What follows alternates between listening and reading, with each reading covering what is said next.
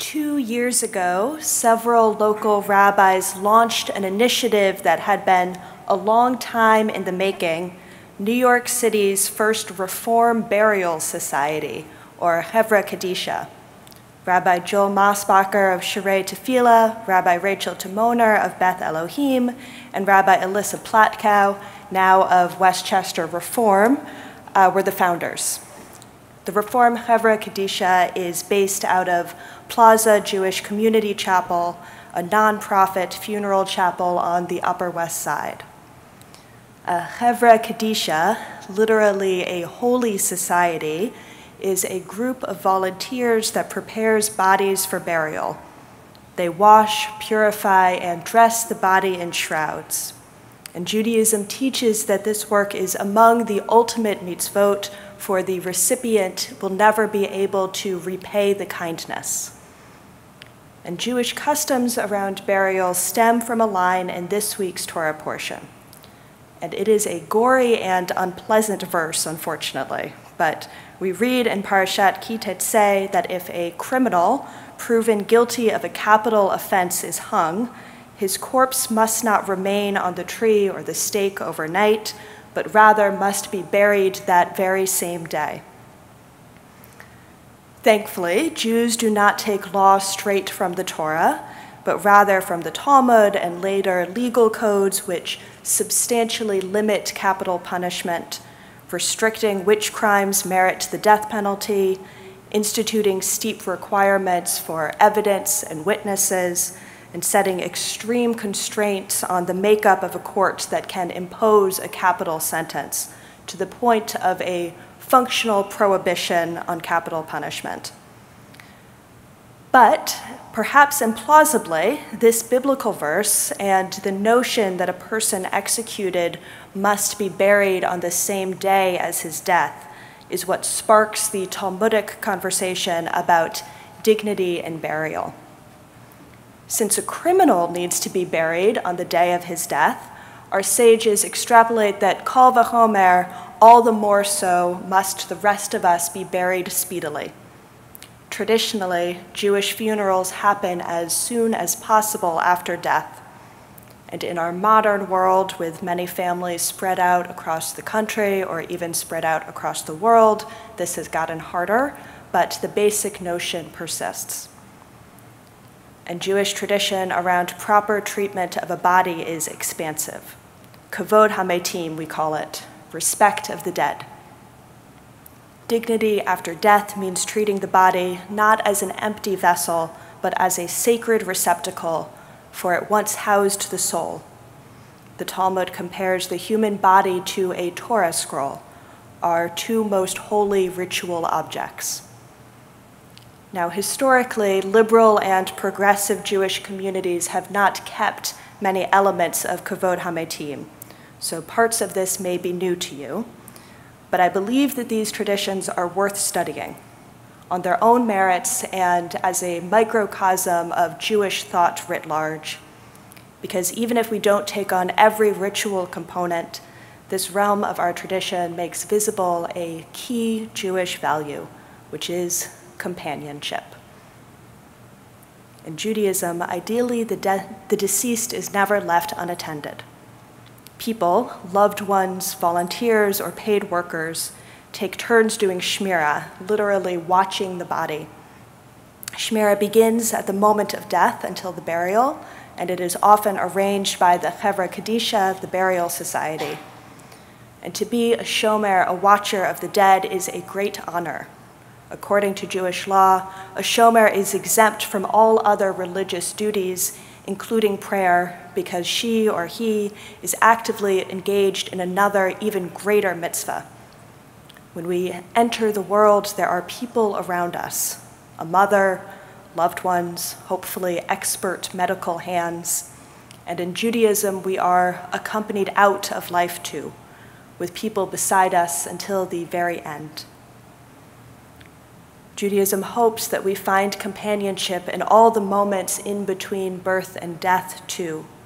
Lo tov chayot ha'adam levado, we read in Genesis. It is not good for a person to be alone. A person is not meant to be levado, by himself. We need each other. And amidst the current American public health crisis of loneliness, we really need each other. Last year, the US Surgeon General issued a report that a full half of Americans are lonely, and that loneliness has profound negative effect on individual health outcomes. And loneliness affects our societal health too. In a recent New York Times Magazine piece, Matthew Scher explains that when we talk about loneliness, we're also talking about all the issues that swirl perilously underneath it: alienation and isolation, trust, distrust, and disconnection, and above all, a sense that many of the institutions and traditions that once held us together are less available to us or no longer of interest. Loneliness leads to purposelessness, distrust, political and religious radicalization. And the loneliness statistics are particularly grim for men. According to a 2021 study by the Survey Center on American Life, 15% of men say that they have no close friends. Among unmarried men under 30, a full 1 out of 4 lack a single close friend. The loneliness problem is most acute for young, unmarried men. The male friendship recession, sociologists are calling it. From the very beginning, our tradition has insisted that this is no way to be. It is not good for a person to be alone. We are meant to be with others, and romantic love is just one dimension. Joshua ben Parachia exhorts us, make for yourself a teacher and get yourself a friend.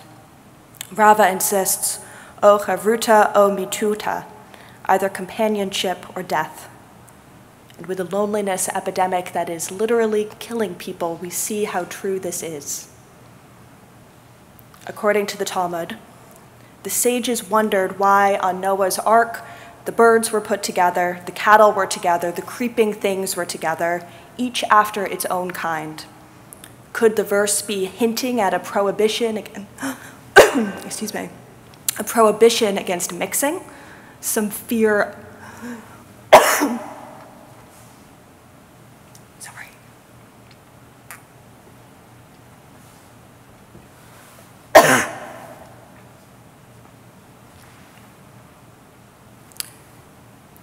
So in Noah's Ark, the birds are together, the cattle are together, the creeping things are all together. And the rabbis ask what this is all about. Is the verse hinting at a prohibition against mixing? Is there some fear of crossbreeding? Or maybe it's just practical considerations. You don't want the hawks next to the rabbits for obvious reasons. But no, other sages reply. The reason was simply that animals tend to be happier with others of their kind. It was litzavta be'alma, merely for companionship, that the animals were with others like them. Merely for companionship, so that the animals could be friends. Even animals need company, and kal v'chomer, all the more so, do we humans. Friendship, companionship, it's what we are all built for. And the Jewish Burial Society ensures that our beloved dead are accompanied up until their very last moments. Everybody receives accompaniment. People who were active in their communities and those who were not, those who were decent and kind and those who were not, people who were rich and people who were poor. In Jewish tradition, the deceased is clothed in simple, white, unhemmed shrouds. The Talmud explains why. At first, burial clothes varied widely, and the poor were embarrassed that their dead were buried in simple garments. And so the sages instituted that everyone should wear simple garments to equalize things and preserve the dignity of the poor. Similarly, an inexpensive pine casket for every person, rich or poor, because death is the great equalizer. For every person, the Chevra Kadisha offers the same careful, loving care. There are three main steps: the physical washing of the body, spiritual purification, done by pouring water over the body, and dressing the deceased. The members of the Chevra never turn their back on the deceased. Nothing is ever passed over the body. Immediate family does not attend. The Chevra Kadisha operate under strict confidentiality. Men prepare men's bodies for burial, and women prepare women's. But this is only an outline. The specifics vary greatly. Some sprinkle soil from Israel on the body, some cut nails, others don't. The liturgy the Chevra Kadisha recites varies widely. If you look at manuals from different burial societies, you will see an enormous range of practices. Much of the nuts and bolts of Kavod HaMetim, respect of the dead, is the realm of custom, not strict law. Embedded in Jewish tradition is a recognition that when it comes to death, we restrain from prescriptiveness. If you ask clergy what Jews do around death, the answer will likely begin, it's customary to. Customary, rarely obligatory. And this isn't your liberal clergy trying to make you feel better. Other than death itself, there are few Jewish absolutes when it comes to death. Religious ritual exists to meet our needs. We try our best to honor our dead with the recognition that dignity takes many forms, and what feels appropriate for the memory of each person will differ. And that is why having a Reform Chevra Kadisha is so important. Our Reform Chevra Kadisha signals that all people, anyone whose family asks for it, will receive accompaniment and dignified preparation for burial. We can serve the full spectrum of our city's liberal and progressive Jewish community, including our transgender and gender nonconforming loved ones. Liturgy is aligned with Reform values. Rabbi Alyssa Platkow is even developing appropriate substitute rituals for non-Jews whose Jewish loved ones want the Chevra's help in preparing for burial. With the Reform Chevra Kadisha, we can ourselves honor our deceased rather than outsourcing these sacred rituals. We can ensure that a person is accompanied to burial in a way that is aligned with the values by which they lived.